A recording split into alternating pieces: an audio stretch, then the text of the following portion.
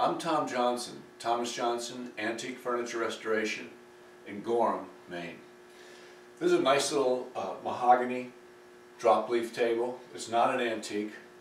The word Gateleg refers to the fact that this is a drop leaf table, and the support system resembles a gate, I suppose. It appears to be solid mahogany. I think even the legs are mahogany. And this table is a mess. I don't know what's happened to it. It's obviously been left in some weather and greatly abused. It clearly needs to be refinished, but I don't want it to look like a brand new table. I hope to keep it looking old. So what I intend to do is I'm going to wash this down with acetone as best I can. I think all this will come off. It doesn't have much finish on it. I'll sand it lightly, and then I'll treat it with oxalic acid, see if it gets the stains and the black marks out, and then I'll just finish it. The first step, as always, is to remove the leaves.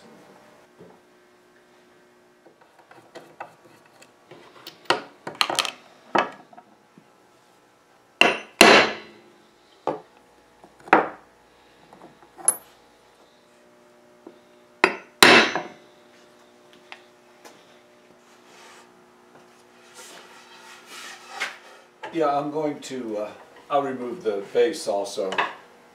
That way I'll be able to see if it needs to be re-glued. It'll be easier to work on.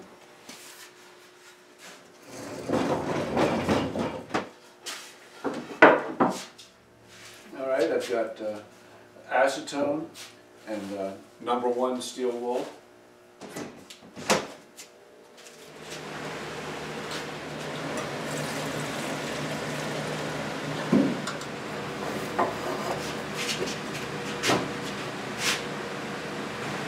It's great to watch this mahogany come to life as I scrub off with the acetone. Now, note that I'm always going with the grain. I'm hoping to really do a minimal amount of sanding on this.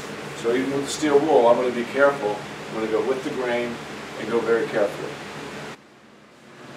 So I'm going to go over this again with clean acetone. In the meantime, when you're doing something like this, you inevitably are going to get some drips and runs on the bottom, even little drips around the edge here. So you've got to do the bottom too. You can't be having drips, fingerprints, stain, stuff on the bottom of it.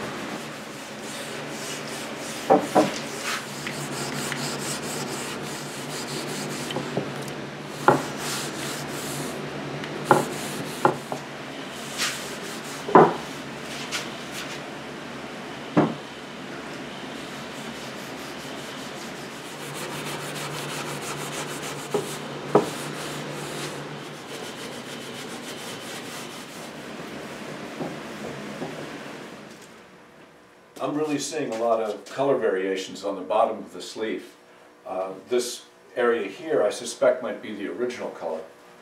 And I'm just not sure what's going to happen with these big variations on the top.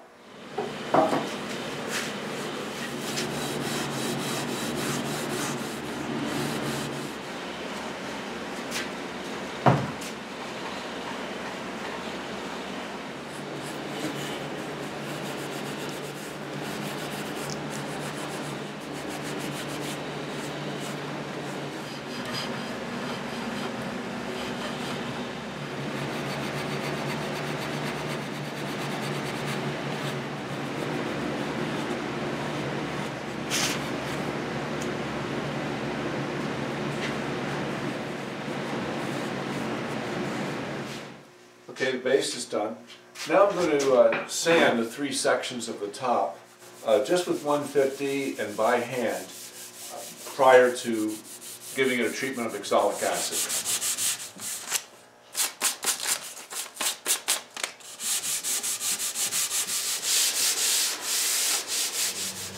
I've sanded up all 3 sections now, and so I will mix up a little oxalic acid, put it on, and see if it helps with the color.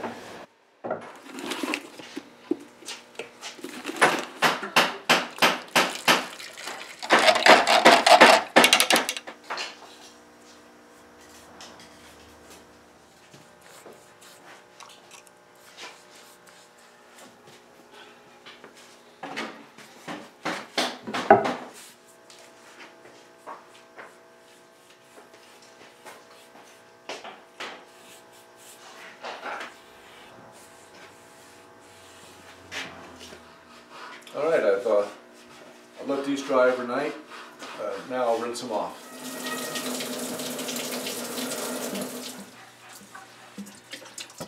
So I've let this all dry for a day or two. Tops they look great when they were wet. There's still color variation, but whereas normally you might worry about that or try to do something about it, and I'm not. We decided at the beginning I was going to clean this off, lightly sand it, exolic it.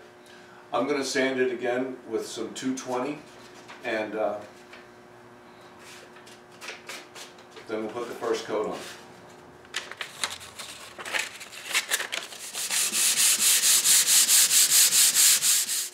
The sandpaper continues to clog up rapidly, probably because I didn't use stripper on this. It must still have a lot of residue of the finish that was on here, but I'm just going to deal with it and keep going.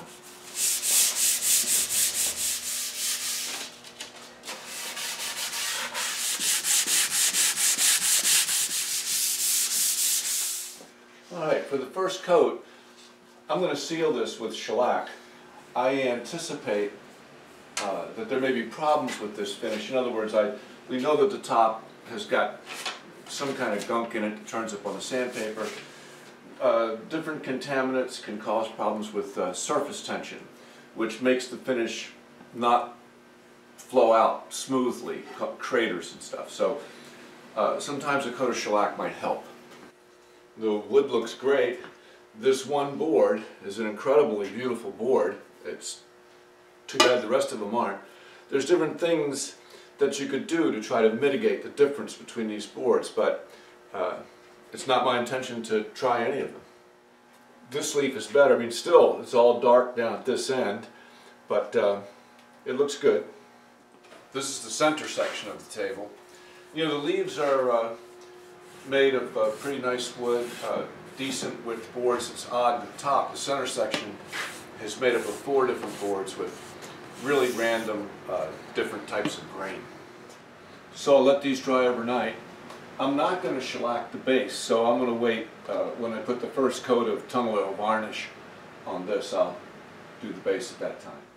Well, I've let these dry actually for a few days, and so now I'm going to sand them with 320 gold.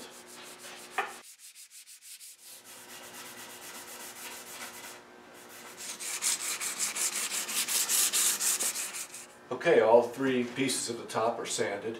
So the next step is I'm going to go over these tops with this product called Wax Wash Remover. It's just some blend of solvents that will remove oil or other contaminants, hopefully, from the surface. You could also use paint thinner or even water with ammonia or Dawn detergent in it. What I'll do is I've taken an industrial paper towel. I'll dampen it with the wax wash remover. Go one swipe, turn the pad, another swipe, fold it.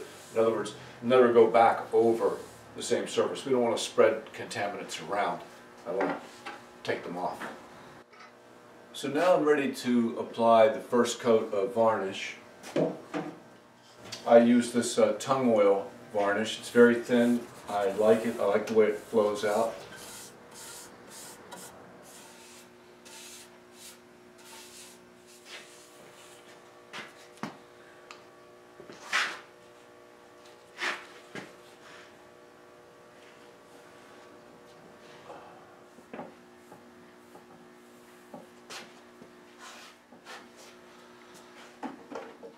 Okay, the tops are done, and now I can put the first coat on the base.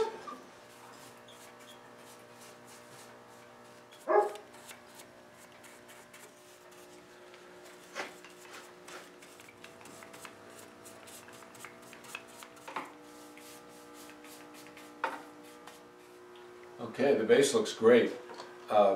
So that's it for today. Now I can just let everything dry overnight.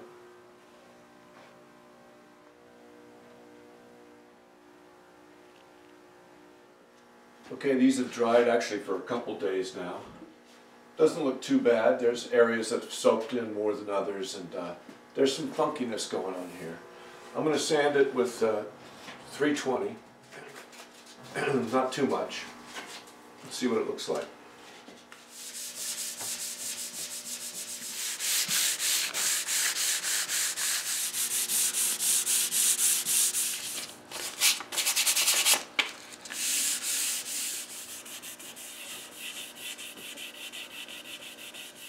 This center section dried very unevenly, very strangely. I'll just sand it as much as I can. This top is proving to be very difficult to sand. All those little, I guess they're like blisters, the finish didn't really dry. It's clogging up the sandpaper. I found using a block is helping. I'm also using a little bit of 220 first and then the 320. And I'm just going to sand it as well as I can. I don't want to cut through if I can help it. Now I'll go over it with a new gray pad. Okay, I'm going to do two more things before I brush on the next coat. First, I'm going to wipe it off again with the wax wash remover, just like I did before this coat. I'm going to wear new gloves while I'm waiting for the wash wax remover to dry. I'm going to mix up some ammonia and water. Alright, this is a similar idea to the wax wash solvent. I'm going to wet the surface down.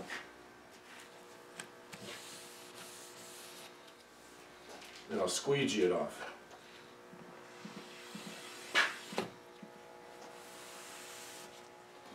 Alright, these dry pretty quickly. While I'm waiting, I'll get my varnish ready.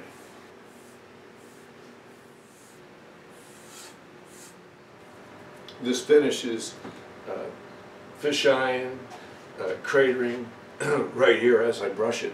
But I'm just going to keep tipping it off. Seems to be getting better. I'm going to keep proceeding.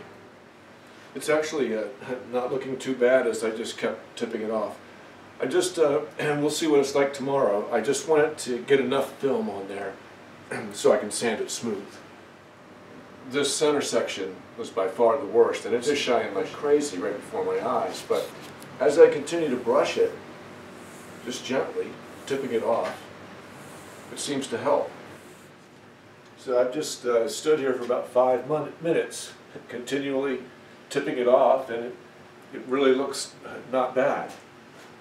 Far from perfect, but we'll see tomorrow. Well, this is dried overnight. It's a real mess. I did keep the heat up last night. It's dried fine, but and it is better than last time. I will say that. But this is what I'm going to do. I'm going to sand it again with 220. Try to sand it level without going through. Then I'm going to wash it again the same way I did last time. So I did it as much as I could with the block. It's going well. Used a lot of expensive sandpaper. After the 220, I'm going over it by hand with 320. Seems to be helping a lot in those last little spots. Still clogs up. And then I'm going to go over it with the gray pad really well. See if I can really even out all the little bit of unevenness I can still see there. Alright, the gray pad really evened it out. It looks good now. I know I cut through in a couple of places, but not too many. So now I'll wash it off with the wax wash again. By the way, it took me about maybe 45 minutes to sand this and get it all ready. I still have to do the leaves, but they're not nearly as bad as this top. This top, the leaves look great. I mean, they're not perfect, but they're a lot better. Now, this is what I'm going to do differently.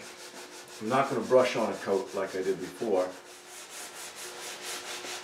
I'm going to pad on a coat.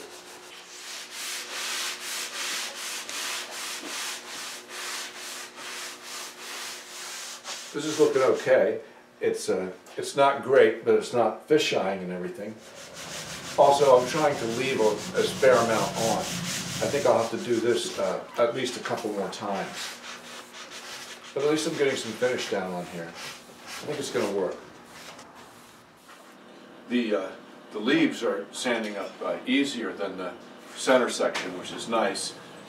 They're not nearly as bad, and in the areas where the finish is smooth, it actually sands up with a minimal amount of the clogging sandpaper. Alright, now I'll give the leaves the same treatment with the wax wash remover as I did on the center section, and then I'll pad some finish on them. Okay, so now I'm going to pad a coat on these two leaves, and then I'll do another coat on that center section. So I put the tung oil varnish in a little squeeze bottle to make this padding process easier. From my vantage point, looking down, it looks really good. I'm trying to put on a fair amount of finish. I'm trying to put on as much finish as I can. What happens is it looks great as I'm looking down on it like this, which is fine. As it dries, it's drying a little streaky. I'm not too worried about it. I'm going to pat it again. I'm just trying to build up enough finish where then I can like steel wool it and wax it.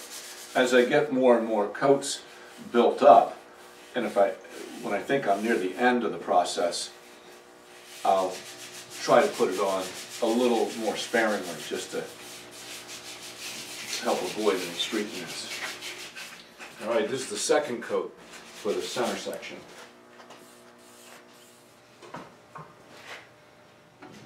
Alright, wait till tomorrow and try again. Okay, this coat has dried for 24 hours. It looks alright. I mean, when it was wet, it looked great. When it dried, it went back a little bit.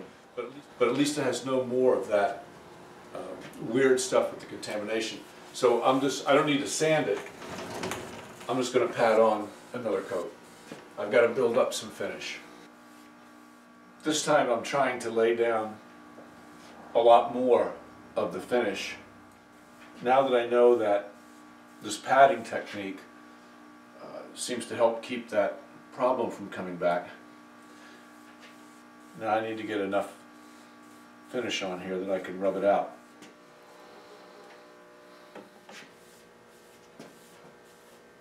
Alright, I'll keep the heat up.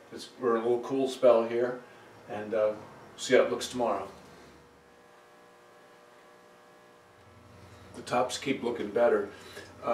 These have dried for about 4 hours, and they seem really dry. I'm going to put another coat on, and this time I'm going to use the satin because I'm hoping that this is the final coat. This coat, it's interesting. I'm keeping this pad really, really tight like this, and this coat seems to be going down almost streak-free. It looks really good. It has a nice, definitely has a lower sheen. Alright, I'll let this dry overnight this time and see what it looks like tomorrow. Alright, these tops have dried overnight. They look alright, especially this one.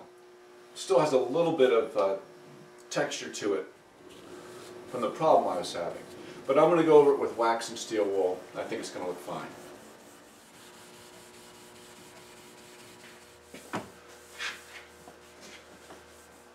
I'm just applying, trying to keep a flat hand, applying a light, even pressure.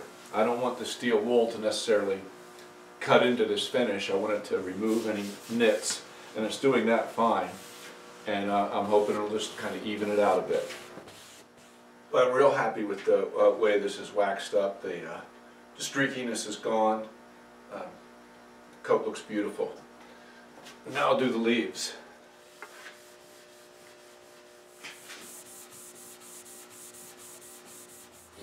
Okay, now I can assemble it.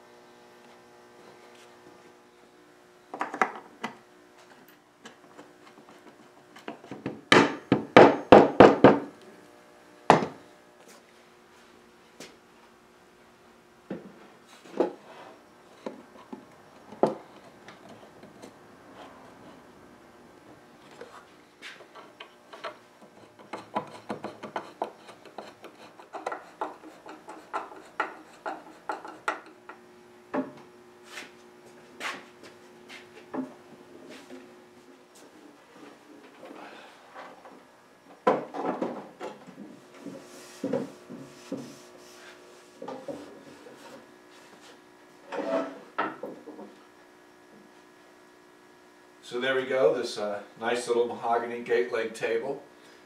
If you remember, this table had a lot of problems, some environmental. In other words, remember what a mess the top was, and some were inherent to the piece. And I'm speaking of the mismatched boards. In order to solve the problem of the mismatched boards, I would have had to stain it very dark mahogany, which is probably what it was originally. And that would have given it a factory-like finish and eliminated all the character that it's gained over the years. We stuck to the plan, just cleaned it down, gave it an oil and wax finish. It is what it is, and I think it looks pretty good.